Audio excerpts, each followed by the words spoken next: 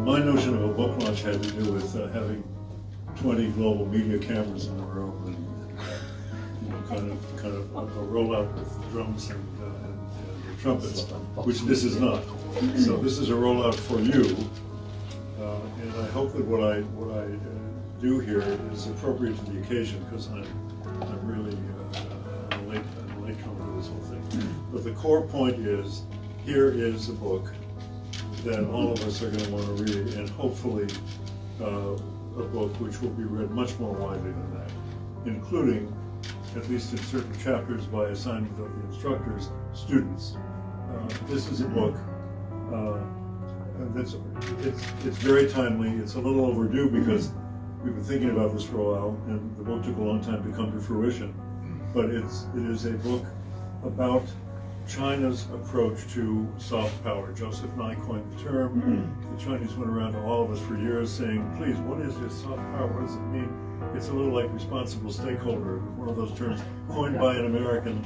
And then the Chinese sent all their diplomats out and all their scholars out to ask the Americans what was meant by it. But in the case of soft power, the Chinese really bit very hard. They really leapt onto this thing. Whether it was the State Council Information Office or courses at Renmin University and other places, soft power became one of those things that everybody had to become aware of, and ultimately that China had to develop as its greater power, its so-called comprehensive national power, increased so very, very quickly. What is in the volume, which I have not had a chance to read yet, is from the foreword, which I did read, the introduction, which I did read, a series of very well-crafted essays on the Chinese debate itself on what soft power really is, and then on the application of soft power, or the attempt to apply the concepts of soft power to China's realities around the world, both domestically and internationally. And most of us, there are huge delicacies here. The United States, or at least some segments of American opinion, are obsessed now with what the Chinese, these Americans call influence operations. And many of you are familiar with that. Larry Diamond and Orville Schellblad have a study about a year ago through the Hoover Institution Press on Chinese influence operations in the United States, which became the kind of locus classicus on the subject because it was very well produced and very well packaged and very well sold in the political and other media communities. But it's out there in spades. Everybody, I keep saying everybody, there's a great concern in the United States now about the ways, subtle and unsubtle, that China seeks to intrude into the thinking processes, into the brains of people in other countries in order to get those people.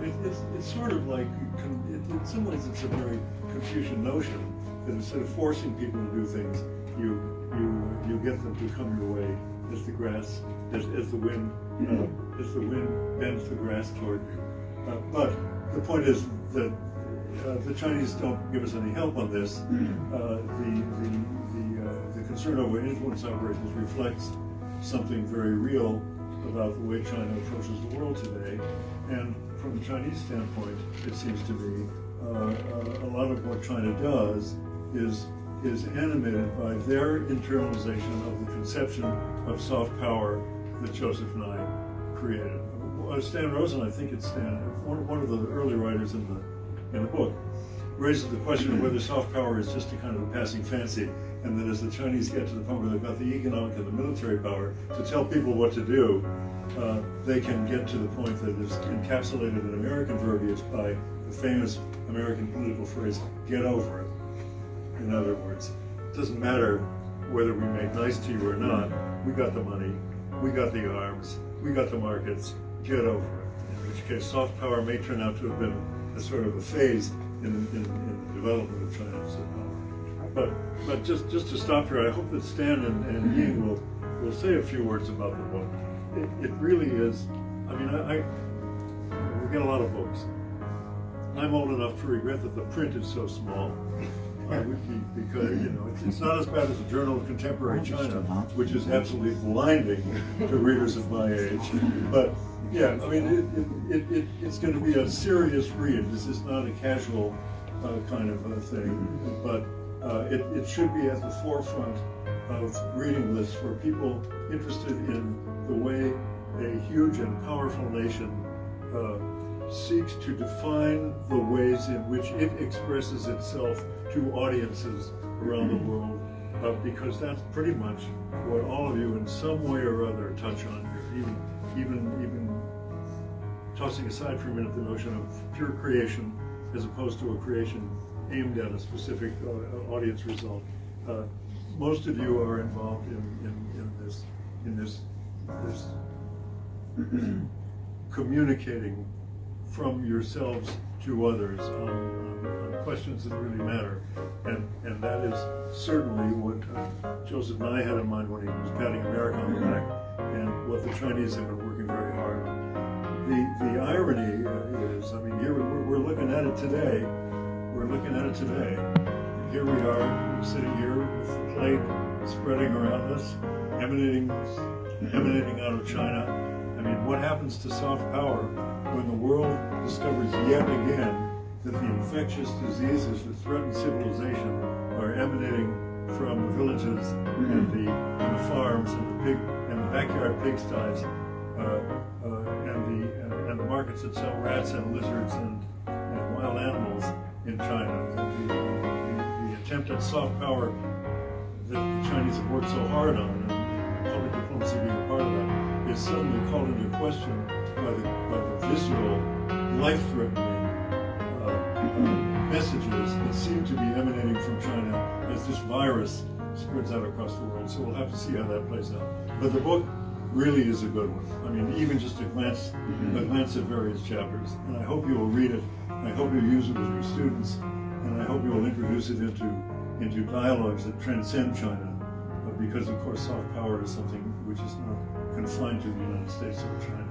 In fact, 10 years from now, the whole term may be gone. We may never be, you know, terms of art come and go, and soft power may actually have outstayed its welcome already. But at this moment, it's really a great book. I don't know whether that constitutes a rollout or not, because I don't know what a rollout is or a book launch. But Ying and Stan are here, and it'd be great if you have a few minutes, if each of you could comment a little on the enterprise and what you think its purposes and effects will be, and maybe even a little bit about the mountains and the obstacles you had to overcome to get this book together.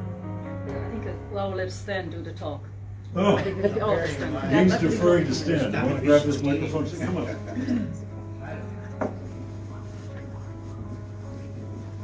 That was entirely off the top, by the way, and if it was stupid, please forgive me. Pitchman, no. I'm going to talk about the genesis of the book. It took too long, 6 years, I think. So, 5 years. Just two quick things, partly related to the book, I think. One is that in response to your point earlier about the U.S. versus other countries, what we tried to do is get as many chapters written by people in different areas of the world, you know, Latin America. I ended up co-authoring the Africa chapter for a long story about that one.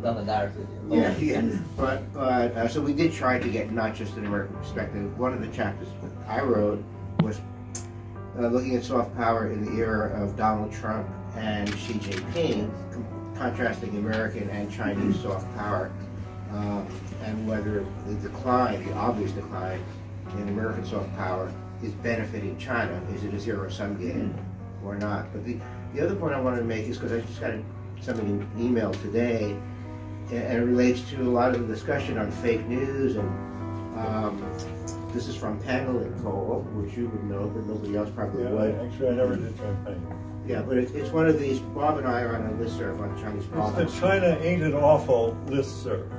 Yeah. But he and I are on a more established listserv with about 2,000 diplomats and journalists and scholars and so on. Ying is on that list as well. But this thing on the Pengel and Cole, I won't mention the name of the person. I'll tell you privately later. But somebody posted something about how the coronavirus is actually originating at the Wuhan Institute of Virology, which is 2 miles away from that wet market in Wuhan. And in fact, this is from a conspiracy website. Steve Bannon is involved in this. That the Chinese Communist Party is spreading the virus to basically restore their legitimacy in some way. I'm not sure how that's going to work, but it's really a strange kind of thing which is making the rounds, and this is an example, in effect, of diminishing China's soft power among certain communities. But that thing is really, as you say, very, very dangerous, and it's not just a U.S. issue at that point, because there's plenty of conspiracy theorists in Europe as well. Yeah. Just 3 days ago, same room going on. Yeah, exactly. It's absolutely, absolutely. It's very scary.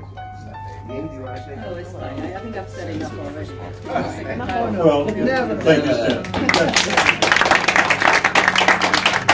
The bottom line is go to your local college bookstore and say, do you have soft power with Chinese characteristics? And when they say no, you say, well, you better get it now because it's